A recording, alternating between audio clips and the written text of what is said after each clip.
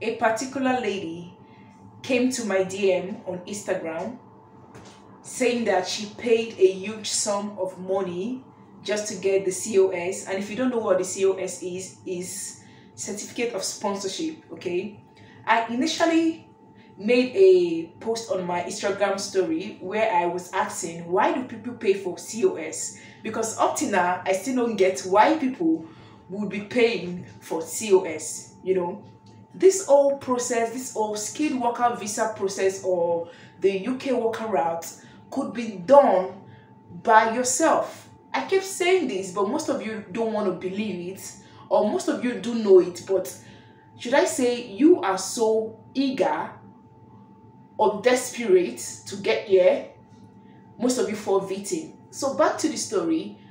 So underneath the story, she commented saying that, oh, she was a victim of that. I'll be leaving a screenshot of her message, but I won't be putting her name for confidentiality's sake. That she was a victim, that she paid £12,000 just to get COS, and up till now, she still haven't gotten the COS, neither has she even gone to the embassy for a biometric. And this is so shocking, and I'm in total disbelief because I've been in the UK for some while now, and up till now I've not even carried £12,000 cash on my hands. So I'm wondering, where do people see this kind of money? Where do people see this kind of money? If I had that kind of money while I was in Nigeria, while I was back in Africa, I would have established myself. Okay, UK is not for everybody. I'm not trying to discourage you, but people will assume that, oh, when you come to the UK, you are plucking money from the tree. That is wrong.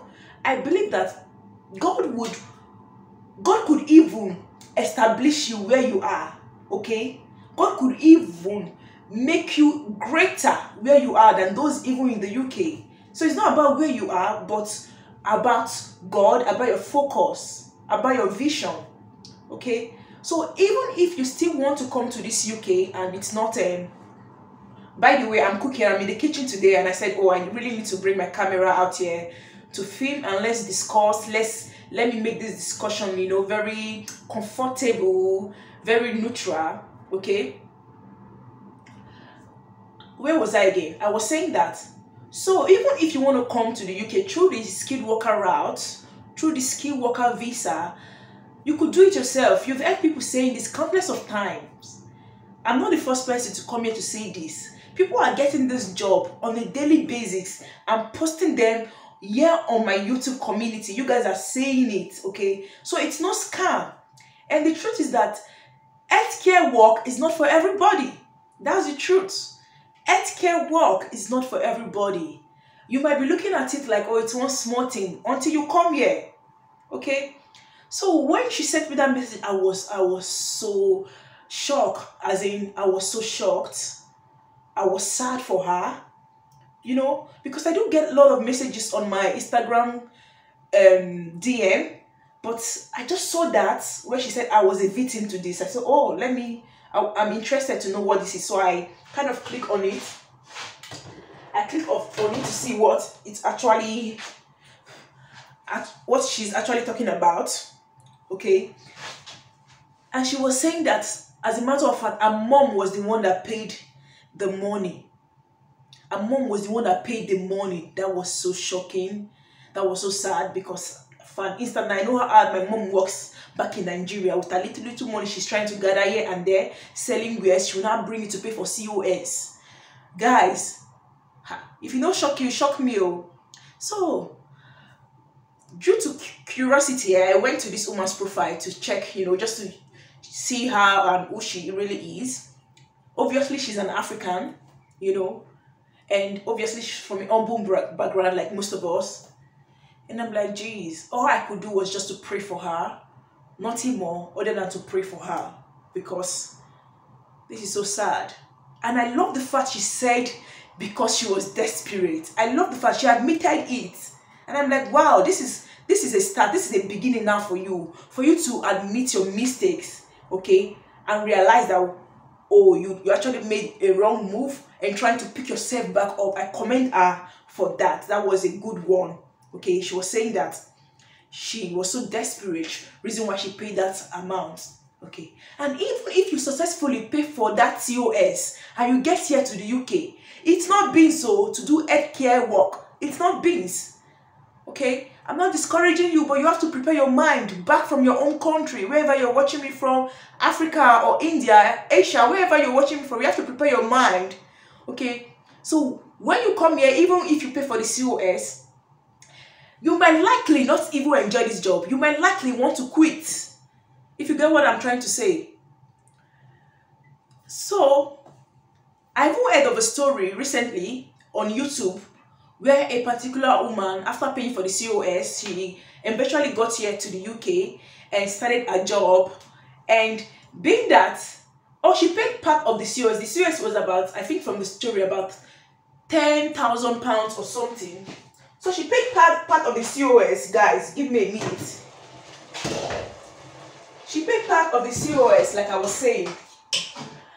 And when she got here, every monthly wages she earned, a particular sum of amount would be taken off the wages just to cover up the other payments, if you're following me. So eventually when she got here, the work was so difficult for her. She was trying to cope. She was really struggling to cope. As a matter of fact, she said after they removed some of the amount for the COS, the remaining amount she was owing, that almost nothing will be left for her. And she needs to feed, she needs to pay her house rent, she needs to pay clothing, she needs to pay bills, like she needs to buy gas, electricity, and the rest of them. Okay? And unfortunately for that particular woman, they sacked her because it was becoming very difficult, because after the month's wages, what am I saying? After the monthly work or the monthly wages, they are left with nothing. So they were like about 6 people. Okay, so one of them went to snitch, or one of them went to report the organization that, she can't be doing this, or she paid so amount for COS and the remaining half, and the agreement was for her to work and deduct the amount, but now she can't cope because she's like, yeah, living like a refugee, or she could barely eat, and the rest of them. Okay, so government got to know this, and they kind of revoked the license of the company. And when they did, that woman now was left without nothing. I think the person saying this was Prudence Pinocchio. If you know Prudence, she's also a YouTuber based in the UK. She was saying this too. So the woman now, she's left with nothing. Is it Prudence? Hope I'm not getting this wrong. I don't know. She was left with nothing, rather. That she could barely feed, she could barely eat. You know? Now, so I was saying, the company, the government revoked the license of the company. Now, this particular woman doesn't even have a job here in the UK. After paying a huge sum of amount to secure a COS, she's left with nothing now. She can't get a job in the UK. Yes, she still needs to feed, she still needs to pay house rent because she can't live on the street. She doesn't even have a backup, like a visa backup. Because once they revoke the license of that company, you are indirectly here as an illegal immigrant, if you get what I mean. That means you don't even have a work permit no more. If you can't even walk on the streets freely. By the way, guys, I'm making some jollof rice. This is like I'm using the burger wheat. If you know burger wheat, it's the Etian way of eating, you know. So it's like an alternative to rice, grain, you know. But instead of using rice, I just use this. Sometimes, or not every time, because of my husband is into his fitness. Okay, so we use this sometime, burger wheat, you know. So guys, please stop paying for COS. I cannot overemphasize why you should stop paying for COS. I could give you thousands of reasons for you to stop paying for COS. Firstly, you could do this yourself. Yes, it will take time. I'm not saying it will take time. I'm not promising you it will take time. It will take time. But you know, even if it will take time, God's time is always the best. You finally get here. Okay? So, you will finally get here. And talking about you guys doing these courses of Florence, e-learning for you and the rest of them, care courses, just to put it simply, it's not because the company will ask you for those courses on your CV, but because for your own good, for your own safety. Guys, I'm telling you, I'm here listening to all the gist, seeing all the gist, okay? They say you don't talk until you experience it. For your own good, because people are getting deported back to Nigeria. Because when they come here, they don't even know what oil is. They don't know how to use this. They don't know how to use that. You get what I mean? They don't know how to do anything. Before you know, the company will kick them off. I know of someone, a close friend of ours, that got his license, his visa revoked because he came here and he doesn't know any of this. Yes, you want to come to the UK. UK is a greener pasture to you, but are you preparing yourself? Because with every responsibility, or with every growth comes greater responsibility. So are you preparing yourself? Are you preparing yourself? You come here, you don't even know what it is. You don't even know how to change patients. You don't know how to turn them. You know, you become frustrated. And most of us in Nigeria will be like, hey, they do. All these Oyibo people too, they do. If you don't know what Oyibo is, white people, they do. Their rules are too much. It's because of their rules. That's why they are making it in this country. That's why the country is going. Okay? So guys, I don't want to make this video too long, but I just want to put this out there. I just want to talk to you guys and chat with you guys, okay? I don't want fancy background or my face done or whatever. I just really want this to be very, very comfy, this conversation. So guys, please, you guys should be patient.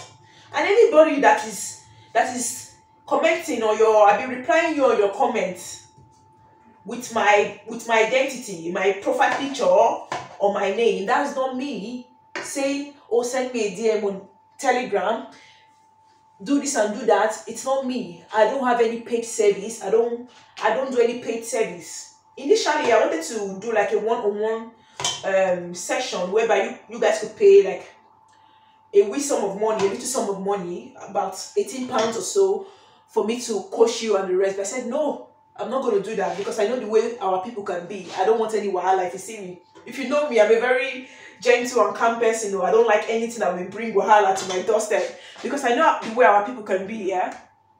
Before somebody will say, oh, Clara is eating my money, Clara is eating my 18K, because it's so funny talking about this. I know the way our people can be. Paid session that doesn't guarantee that you're going to get the job. It doesn't even make me an immigration officer, but it's just to coach you and put you through and tell you different sides, open your eyes to the in-depth of this whole visa sponsorship in the grit or what, if I bite my tongue, But I know the way our people can be, I know the way our people can be. Before they come and say, oh, Clara is eating our 18K, Clara has done this, 18 pounds. So the reason why I said this pay session, I beg, I'm not going to do it. I would love to, but I'm not going to do it. I'm not going to do it. As a matter of fact, I'm even this YouTube that I'm doing this weekly video upload, I'm still struggling with it, not talk of paid session. So guys, don't let anybody scam you off your money. Don't let anybody scam you off your money. Okay? Please be patient. Okay? Be patient. Your time is going to come. And I believe, as long as you're on this platform, Clara UK immigration platform, your time is going to come. Definitely. So I'm making burger, rice, and fish. My fish is in the oven already. I wanted to fry that fish, but I'm like, no. I know the way I am when it comes to frying fish before I start doing karate. So guys, that's it. That's it for today. I hope you enjoyed today's conversation. And if you want me to do this more often, whereby I'll be in the kitchen or I'll be doing one chore or the other in the house while talking to you guys, let me know. Okay, let me know if it's something you're interested in, and I will be doing it more often because, truth be told, I think I like it. It kind of saves me time. I could do my chores, while speaking to you guys. So I'm wishing every one of you the best of luck here. I'll be off in the camera now. Don't forget to subscribe if you haven't subscribed. Don't forget to like this video, leave a comment, tell me Tell me on your opinion about paying for COS, and if you would pay for the COS, and let me know how far you've gone on this journey, how frustrating it can be. But before I go, there's always something I do say before I end every video. No good thing comes easy. Everything is patient. No good thing in life comes easy. You have to be patient, guys. Okay? You have to work for it. You have to be persistent. Consistency. No good thing comes easy. Okay, and I hope by saying this, I'm leaving you with a word of encouragement today. While you're going through your application or seeing all those unfortunate emails, let it be ringing in your head. Clara says, no good thing comes easy. No good thing comes easy. Okay? But with God's grace, everything is going to be easy. It's just grace. And this visa sponsorship stuff, skilled worker visa, is a try your luck system. I do say it. I don't like to lie. It's a try your luck system. In the sense that it's not about your qualifications. It's not even about how many experience you've gotten. It's just God that if you apply for this job, oh, they'll be so much interested in giving you the job. It's not how much grammar you even go and blow during the interview. I recently made a video with a particular lady that got a job from Nigeria, a domiciliary job from Nigeria, here in the UK. She didn't even write IELTS, guys. When she told me this, it was shocking to me, but I got to believe it later on because I went to do my own research. She didn't even write IELTS, but she got the job. She had no experience, but she got the job.